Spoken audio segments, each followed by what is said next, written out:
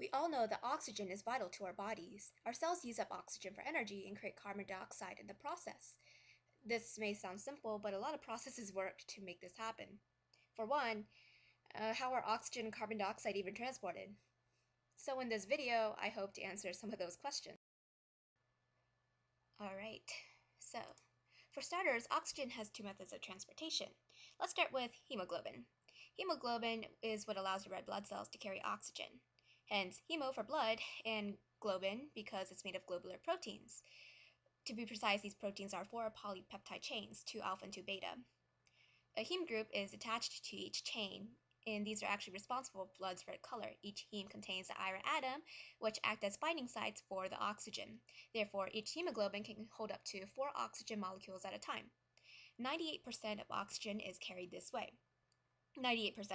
You can imagine that this would be the main transfer method when you realize that there are 280 million hemoglobin in one red blood cell. In addition, there are 4 to 6 million red blood cells in just a microliter of blood. So, that's a lot of hemoglobin, and that's a lot of transported oxygen. But what about the remaining 2%?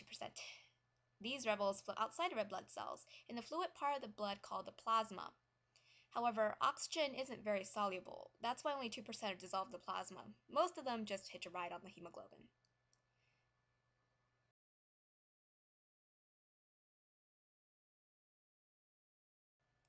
Now, carbon dioxide has 3 methods. To start, let's revisit hemoglobin. But this time it's carbaminohemoglobin. So 10 to 15% carbon dioxide is carried this way. The carbon indicates the carbon dioxide attached, as you may guess, and the amino refers to the amino acid on the hemoglobin that carbon dioxide binds to. Because carbon dioxide binds directly to the globin, not to the hemes, carbon dioxide and oxygen do not compete for the same binding sites. So if we were to reimagine hemoglobin as a train cart, the seats would represent hemes, and oxygen are like passengers that ride on these seats. And then carbon dioxide, instead of competing for the same seats, they grab onto the rail and of the train itself, amiably hitchhiking, where it simply holds tight as the blood moves through the body to the heart, pumped into the lungs, where it diffuses into the alveoli and is finally exhaled. Caution to never mix up carbon dioxide with carbon monoxide. Carbon monoxide is a selfish, vile, repugnant beast.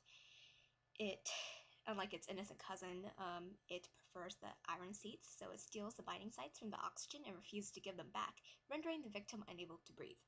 This is called carbon monoxide poisoning and can easily prove fatal. But back on topic. Carbon dioxide doesn't always bond to hemoglobin when it enters the cell. In fact, it usually runs into water. So with the help of an enzyme called carbonic anhydrase, they form carbonic acid. But carbonic acid is very unstable, so it breaks into hydrogen bicarbonate ions. The bicarbonate then leaves the red blood cell, and since it's negatively charged, chloride ions from the outside take its place within the blood cell to stabilize things. This is called the chloride shift. The bicarbonate then rides along the plasma to the heart, to the lungs, where it's converted in reverse back to carbonic acid into water, carbon dioxide, and exhaled.